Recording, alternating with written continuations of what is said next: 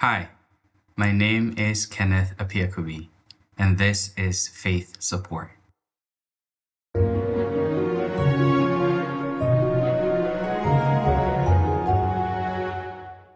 It was a beautiful Friday morning, and these kids who were excited for their birthday got a call from their father. The father spoke to the first child, says, "What do you want for your birthday?" He was so excited and he said, "Dad, I know you would give me anything I ask." So he said, "I just want $40. Dad said, "No problem, I'll give that to you." He turned the phone over to the other kid, and the dad asked him, "Hey, so what do you want for your birthday?" "You know, your brother said this."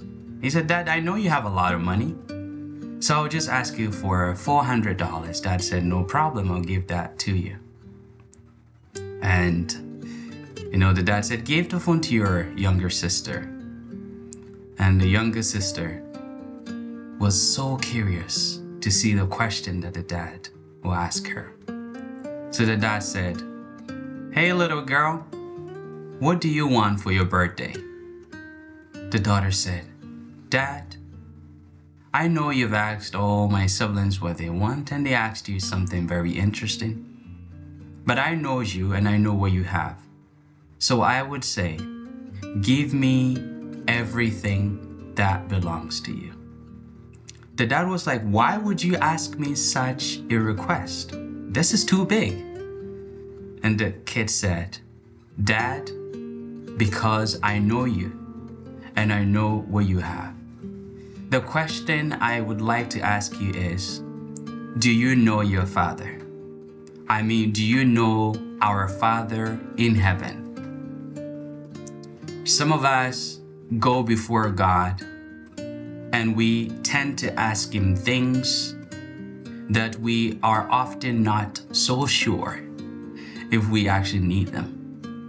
Or we ask Him of things that may not even be as big as God requires us to ask Him. But God is always willing to listen to us.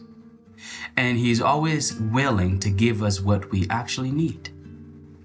And so He gives us a beautiful reminder of who He is as our Father.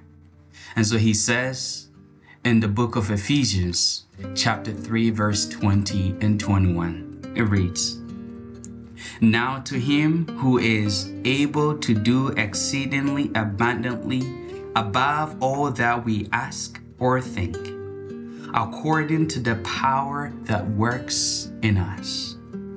To Him be glory in the church by Christ Jesus to all generations forever and ever. Amen." This is a beautiful text that always reminds me that I serve a God who has so much power, who is so much always willing, and in fact, He is beyond able. I'll put it simply, that God is beyond able. The text is very clear that our God is able to do exceedingly, abundantly, above what we even ask or think. So sometimes I remember when I was asking God to actually help me to be healed from a sickness. Not only did God heal me from a sickness, but He also healed me from a sickness to the point that the healing became a testimony, and the testimony changed somebody's life to know that God is indeed beyond able. And so I would like to introduce this God to you. This God who has power to even resurrect the dead. This God who is able to feed the multitude. This God who is able to care for the orphan and the widow.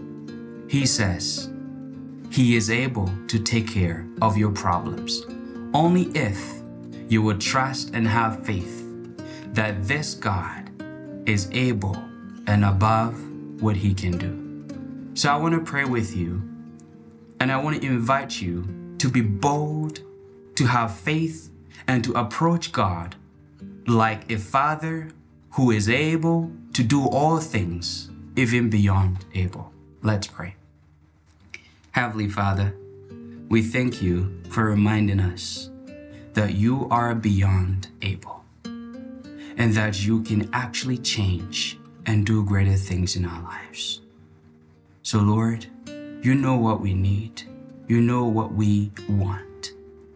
I pray, Father, that you will help us to have faith in you, that when we ask you of anything, you are able and you can do all things when we trust and believe in you.